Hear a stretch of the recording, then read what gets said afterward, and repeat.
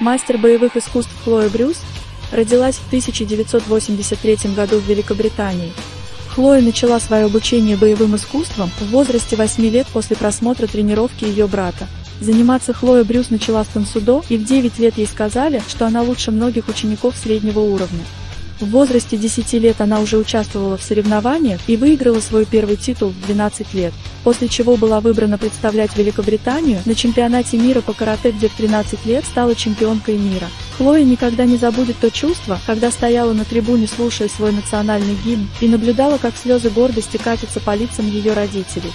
Ее красивое лицо и причудливые удары появлялись на многих обложках спортивных журналов.